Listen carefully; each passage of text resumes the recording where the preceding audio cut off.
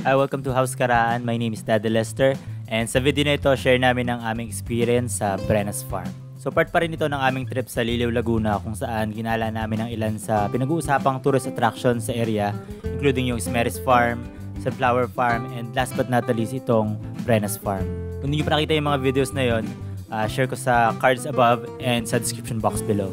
So if ever makagala kayo sa Liliw, Laguna, then pwede nyo magamit na guide itong mga videos na ito. Hi, nandito kami ngayon sa Brena's Farm sa Liliw, Laguna. Umuwi lang kasi kami kila Lester ngayon and since malapit lang dito sa farm namin, sasaglit na rin kami. Pero kaming dalawa lang ni Daddy ngayon kasi bawal ang mga bata eh. So iniwan muna namin sila kay nanay.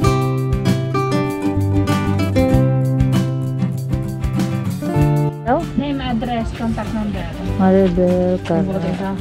Ito po ang registration. So 50 pesos ang entrance fee and inaalaw lang nila is 18 years old to 65 years old.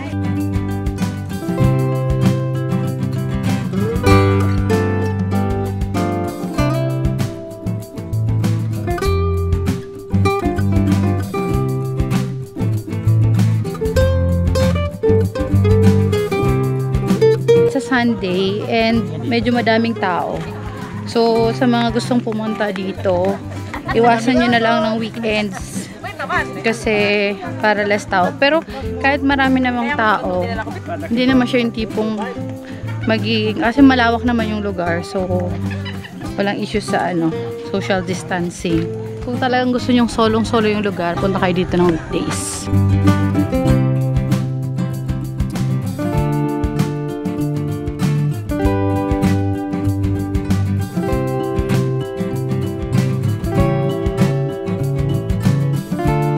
Swing tayo.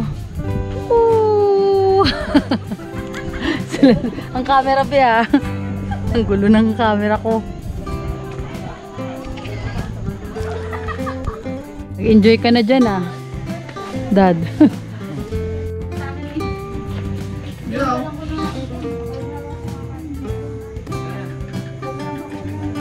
Pala sa reason kaya na-discover namin itong lugar na ito is dahil sa agribusiness na sinisimulan namin at bukang bibig talaga ng mga tao itong mga pasyalan na ito. Unang-unang mapansin sa Brena's Farm is yung pagiging matarik niya. Dahil doon napaka-unique ng experience sa lugar pero to be honest medyo nakakapagod. Mas lang maraming spot para sa picture taking and ito talaga yung may attractions. The place still under development, makita mo na may mga structure pa na tinatayo sa paligid. Most people talagang picture-picture yung gagawin dito if hindi masyadong maaraw. May mga spot din na medyo malilim so pwede kang mag-chill doon and enjoy the view. Tanaw na tanaw dito yung mga farm sa paligid, yung kabuuan ng Liliw and yung mga nearby towns like Mahayhay at Caraan. Karamihan ng mga pumupunta dito ay mga group of friends, families at mga rider clubs. I think time will tell kung ano pang additional attraction yung magagawa dito.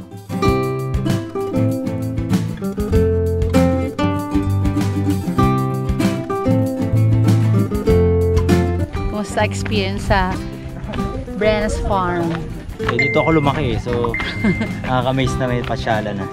Oo nga Ano talaga to? Mga farm talaga to. So ginagawa ng mga may-ari yata, ginagawa nilang commercialize. Punta kami sa castle nila. Ay, ito lang nakapagod dito kasi paangat siya. I mean, elevated lahat. So mag-hike ka.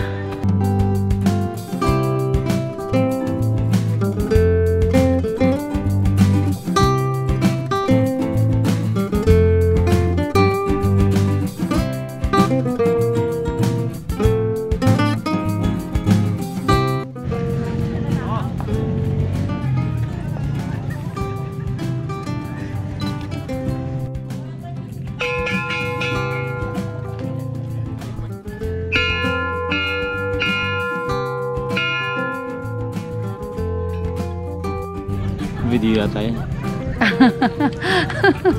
Wait lang, video nga. Akit kami. May tower sila dito.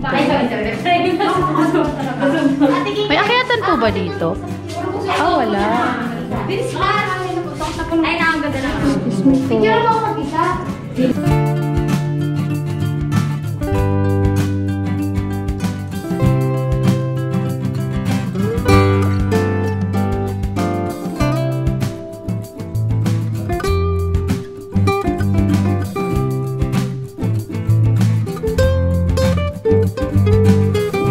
May akyatan dito, pataas ng farm.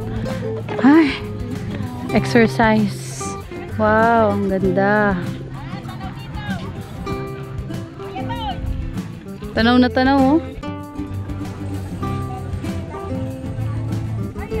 Marami pang pwedeng for development dito sa Brena's Farm. Pero so far maganda naman yung lugar. Malawak. And I think mga ilang taon pa gaganda pa to ng gaganda, lalo na pag nilagay na nila ng mga accommodation, kainan, for camping site.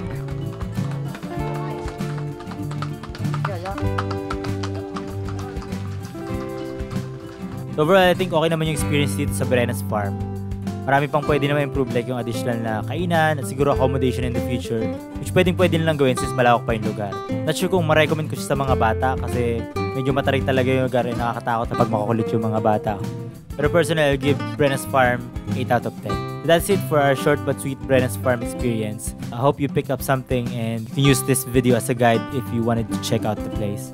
So again, thank you for watching House Caraan. Don't forget to like, comment, subscribe, and see you in the next video.